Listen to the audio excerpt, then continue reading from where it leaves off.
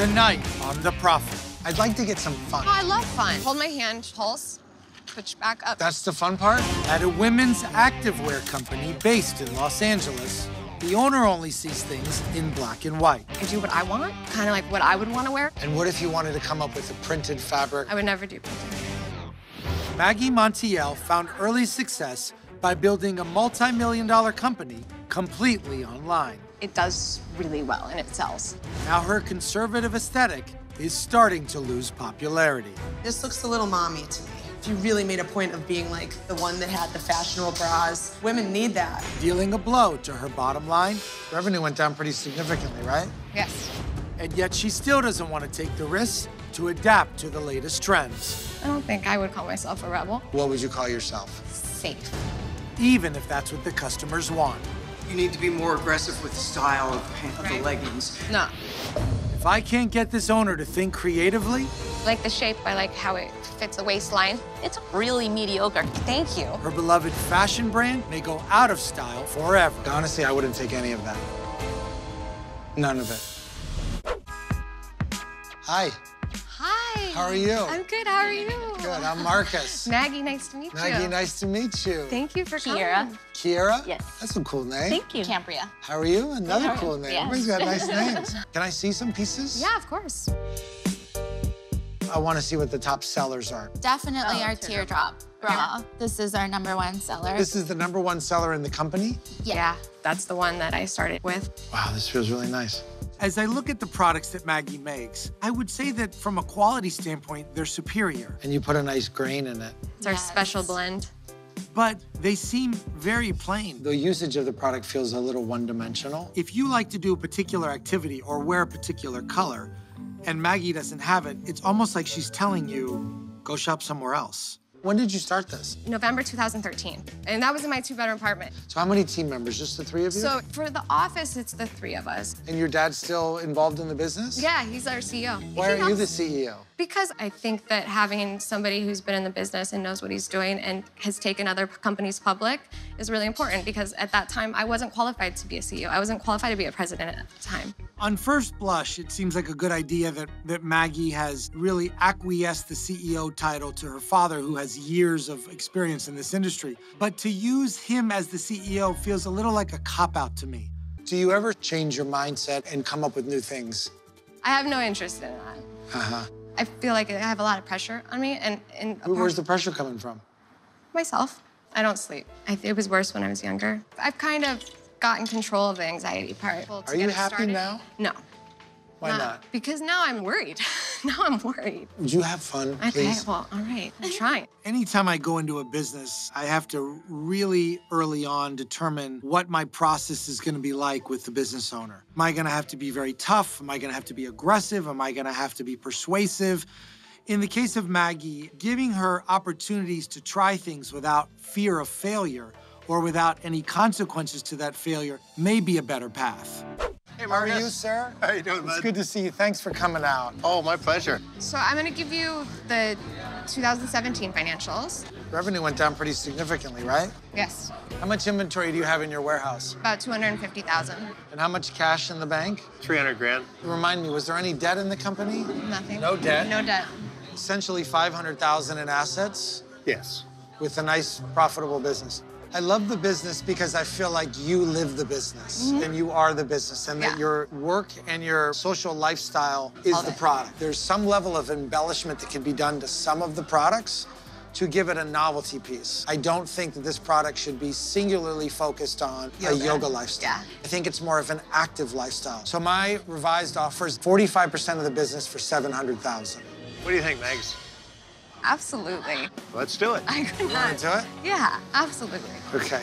Until now, Maggie has marketed her company entirely to the yoga community. And so I want to open up her mind, and I'm going to take her to Flywheel. Having a full class of customers wear our product and use it during an actual class and give us feedback is a great way to do research to give us the kind of changes that we need to make to be successful with Flywheel. So, let's hear, guys, anybody. You need to be more aggressive with the style of the leggings. Cutouts, metallics. Women really like to get a little bolder. No. it does really well and it sells. I don't know what your demographic is. I would never wear that. I have the proof that it sells. Like, that, clearly, fashionable bra, like, that's huge. I was kind of surprised, even shocked, at how combative Maggie was while she was getting feedback from people about her products. You have to be able to listen to all the feedback and take the super positive stuff and the super negative stuff and lay it off on the side and find something that's running through the whole thing. Maggie, nice to meet you. Susanna, Maggie, nice to meet you. Welcome. So the reason that I wanted to get all three of you together is Stephanie runs the entire fashion business for our company. And one of the businesses, Susanna Monaco, somebody that's been through it, that has experience. Susanna been in the business for 20-something years. 22. Susanna Monaco was a small business that I invested in 2 years ago, and she's a successful designer that happens to specialize in a very similar material that Maggie uses. When I first met Susanna, she didn't want to change either. And as she took that leap of faith, she was able to experience success in her business. And so I thought by putting Maggie and Susanna together, Susanna would pull her along and say, look, this is what's happened to me. How much of this stuff would sell to your current base the way it is today? 10%, maybe. Not much. I don't think it's much because there's too much out there now that's wowing people. You're saying this is too flat. I do think it is. What do you think it needs to be on here to make it work? I would change the fabric and change the color. What I created, and a lot of it was based off of what I wanted, and I like the backs, and the backs sell. Hearing from me about how Maggie should change her designs or change her business is one thing. But hearing from Susanna, who has 20 years of experience in this same industry, should really change the way Maggie's thinking. So this is the start of This is it. the collab. It needs to get tweaked. You need to go over everything. And then we need to weave in the Susanna Monaco stuff. How you feeling? She's nervous. Today's the big pitch at Flywheel. I would really wow her with like a real fine knowledge of every square inch is money. It's gonna be paramount for Maggie to differentiate her products from what Flywheel already sells. You have to be prepared for them to say something like, well, this stuff sells. I just hope that she's taken her line far enough for them to see that. Hi. Hi. I'm Julie. I'm Sarah. Nice to meet you. Everybody, good to see you. Good again. to see you. So I'm gonna turn it over to Maggie. Here are some hoodies. You have that hoodie that comes longer. I think we have to use the Fly logo because our Fly family, whether it's employees, instructors, riders, everyone that's coming in wants to feel a part of the brand identity. I do think the product, needs work. Just to take it up a notch to a level that's just more iconic and memorable. Thank you so much. Thank you so much. Thank you so much for taking the time. Thank you. Thank you so much. Thank you for taking the time. I really appreciate it. What they're really looking for are new, innovative things, new products, new graphics, new designs. Yeah, what I've been telling her the whole time. If she would have just listened to me a little bit and thought outside of the box, we'd at least be walking away with something. Now we're walking away with literally nothing. Maggie, Marcus. what's happening? Hi, how are you? How are you? Everything good? Yeah. I'm heading in to see Maggie's final Maggie line, her reveal of all the changes and things that she's done. And if I don't see something revolutionary, to be totally candid with you, it's gonna be 3 strikes and you're out. So I was gonna show you on a laptop, but I figured I'd print all of this out because it's easier to see. This was for you. That was for me or for you? For you.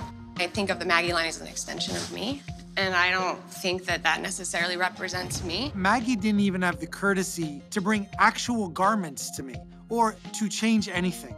Not even the poses that the models were in, the color palette that was used. It was almost like she sabotaged it on purpose. What I was gonna see today was gonna tell me if you really wanted to move forward or not. And the fact that you didn't even go try to silk screen something or print something. I was kind of hoping for something to happen Yeah, to me too. where I felt like, wow, this is gonna grow my business. Maggie, you didn't trust the process. I feel like I kind of wasted a lot of my time. I'm sorry. So it's I not have, even- no, because I obviously have so much respect for you. Look, I wish nothing but the best for Maggie, but I don't think she ever really wanted a partner. I wish you a lot of luck. You too. I'm sorry it didn't work out. Yeah. We either have revolutionary, innovative designs that are gonna be cutting edge against the competition, or you're gonna get swallowed and spit out by the competition. And I don't want my money or my reputation being a part of that.